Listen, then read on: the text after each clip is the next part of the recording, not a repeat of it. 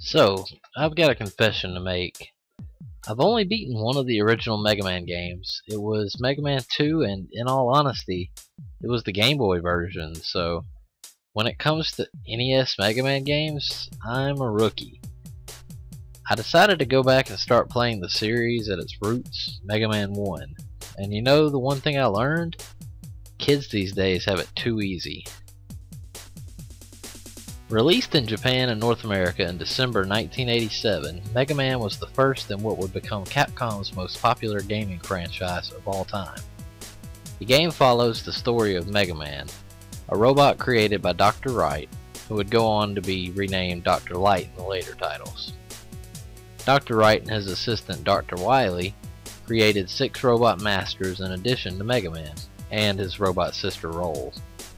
These advanced robots were tasked with assisting humankind in various ways. It seems as Dr. Wily grew jealous of Dr. Wright because he reprograms the 6 robot masters to follow his bidding and take over the world. Dr. Wright sends Mega Man to stop Wily and his evil intentions. Gameplay. Mega Man is an action-adventure platformer, credited with being the first game to ever feature a stage select screen. This feature would be a stepping stone for games that feature multiple objectives that could be completed in any order, like Skyrim and Red Dead Redemption.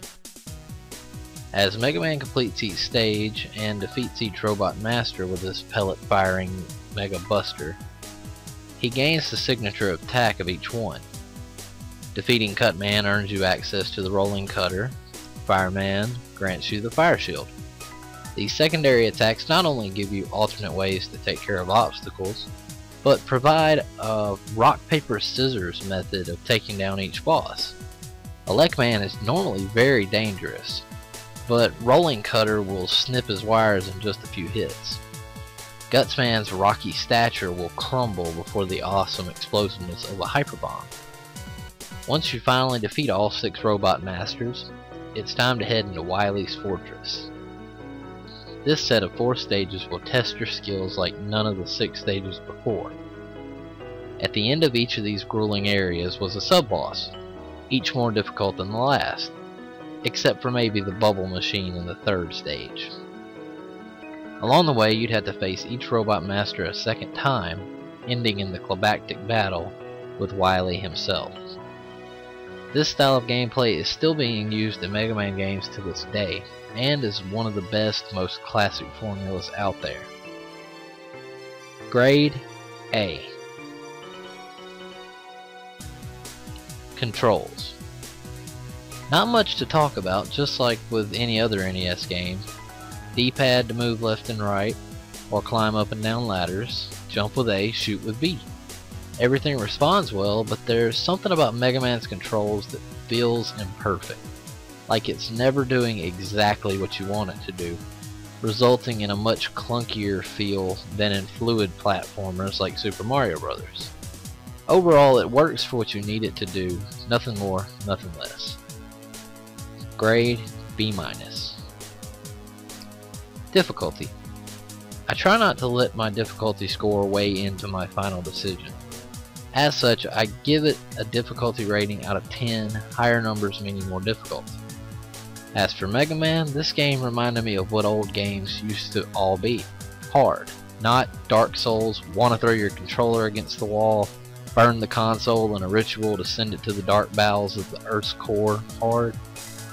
But fun hard, rewarding hard, feels good to get through it hard.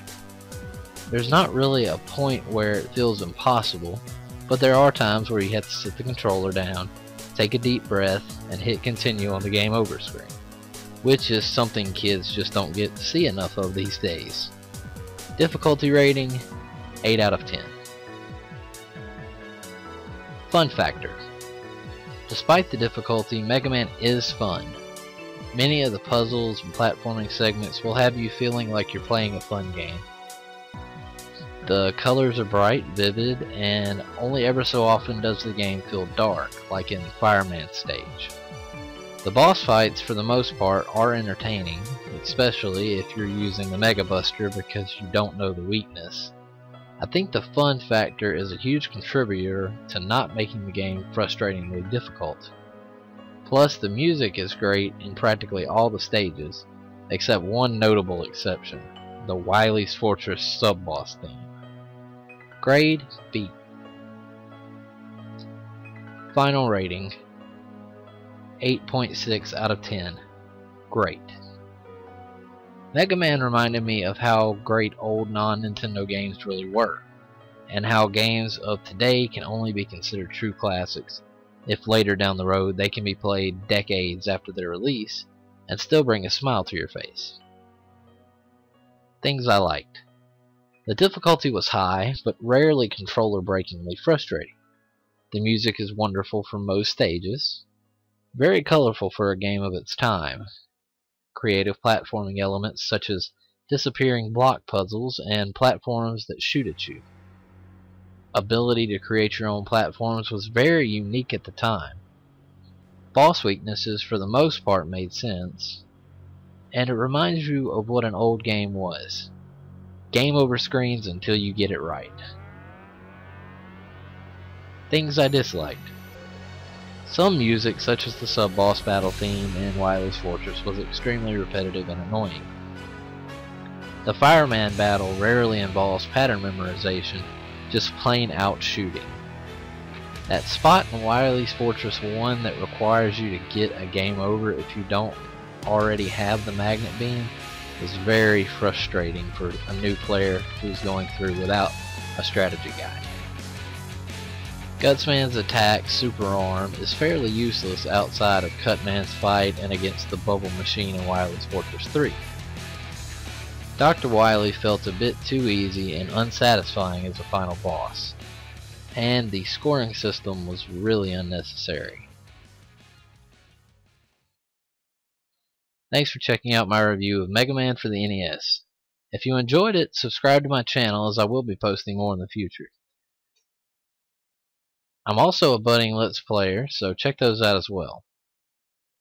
Be sure to head over to Everything Reviewed by following the link in the description for more reviews on, well, everything. This is Dragonborn Rito, signing off.